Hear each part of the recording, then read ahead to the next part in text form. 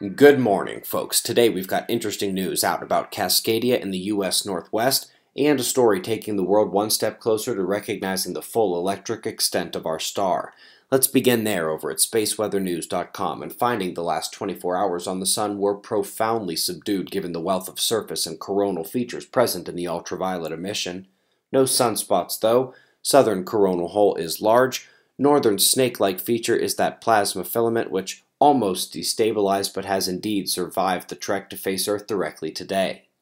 The coronal hole is causing NASA and NOAA to issue a possible geomagnetic storm warning for this week when its solar wind arrives. We are already magnetically connected to it in the IMF, and that should be the case for at least a few days here. And speaking of geomagnetism, things are calm as the solar wind seen here peaked in speed, purple in the middle, never did hit 600 kilometers per second, and we never got any geomagnetic disruptions. Next stream is expected between Monday night and Tuesday midday. Let's go to the satellites where tropical storms are popping up in the West Pacific. This one on approach to China last night. Awesome Whistler lines around the circle, which are the Earth spot penumbra for you veteran observers. If you need to learn Earth spots, check the link right below the video.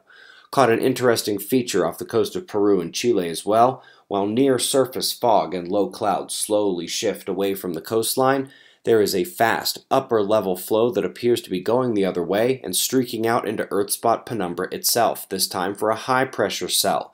Awesome to see the high and low vapor going opposite directions in the same vertical column. Up next, what began as remnant lightning from Friday night's storms never ceased in the southeast yesterday, pounding power outages across Georgia and the Florida Panhandle until the monsoon exploded in the west. We'll look at these storms as they blasted southward down towards Florida there, but something interesting happens just after that. The lightning completely disappears from that cell while others begin striking around it. Center frame, that blob that disappears over the peninsula, is the same cell that survived the night before. Clouds show the disintegration of the storm beautifully. Quick note on next month's temperature forecast in the United States. Enjoy that early start to fall there in Chicago. Think it'll be windy? On to solar physics. This might be one for the ages. The electric plasma filament. Should have been obvious because plasma is charged subatomic particles, but to see it in major journals is a big move forward. They say the increase of current through the filament increases the height of the filament, and if you are an experienced observer, you know that the lift is present before almost every significant eruption of plasma filaments, as they don't just explode. They rise, destabilize, and tear or snap away. Great to see it pegged to electricity.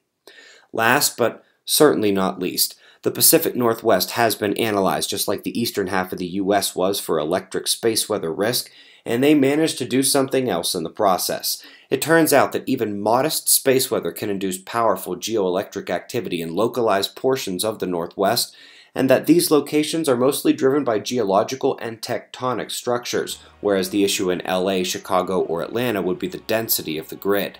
It is well known that these fault lines have conductance anomalies, and essentially the top geophysicists in this game just said the fault lines like Cascadia and those connected and breaking onto the landmass are going to attract the electromagnetic energy from space weather. Folks, we greatly appreciate your support. New Fly on the Wall podcast out yesterday, and Billy came ready to fire around the 30-minute mark. Remember, the drawing for free shirts and the grand prize of conference tickets must be signed up for on the Deeper Look page by the end of the month. We're drawing it first thing next morning. We've got wind maps and shots of our star to close. We'll do this all again tomorrow, right here, but right now it's 4:20 a.m. in the new Valley of the Sun. Eyes open, no fear. Be safe, everyone.